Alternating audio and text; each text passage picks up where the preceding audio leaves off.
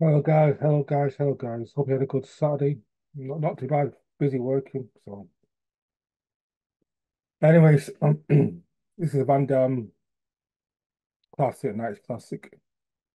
Underrated that Van Damme film, in my opinion. Turning there, pretty much, as you know, we've seen the film Die Hard, set in the hockey arena.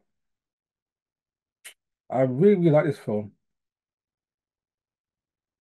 Top 10 Van Damme film, maybe lower tier of the Van Damme film, maybe 7, 8, 9, one of the favorites. Really good film.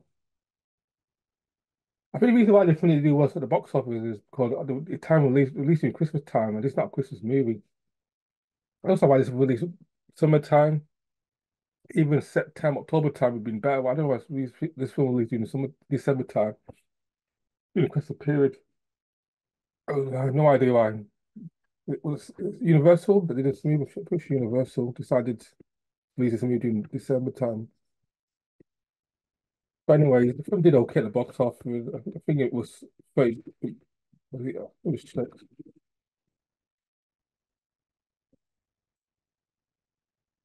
With a 35 million budget, I made 64, over 64 million worldwide.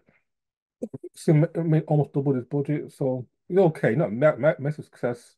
It's okay. It's directed by Peter Hyams, the guy that directed Time Cop, which to this day is still Van Damme's biggest movie, box office wise, leading actor. You can't include Expendables 2 because Van Damme's not leading actor, it's Slyers. Peter Hyams is a good director. He directed two of Van Damme's best films, in my opinion, this and Time Cop. To nutshell, Van Damme plays a former fighter. Unfortunately, lost his license as a firefighter because of he was supposed to save a girl, which he shot in the beginning. So he becomes a fire marshal instead. And he's a fire marshal at this big hockey game. He takes his kids as a way to treat them, and then the hockey when they get taken by terrorists, who was led by House Booth, which is a good villain, really, really good film. He loves being a bit bad guy. He will kill children. Even one of his terrorists, one of his henchmen killed a elderly couple, killed a woman.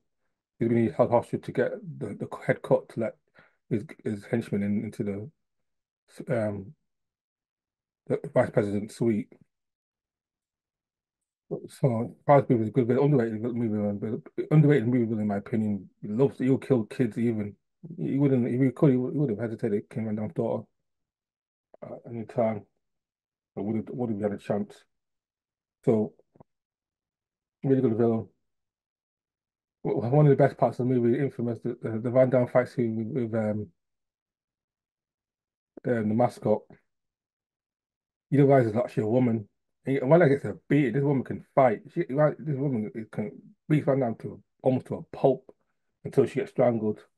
I didn't realize actually a woman till I've seen the film a few times in the past, but I think it was the second or third attempt I watched second or third watch of what sort of death mean.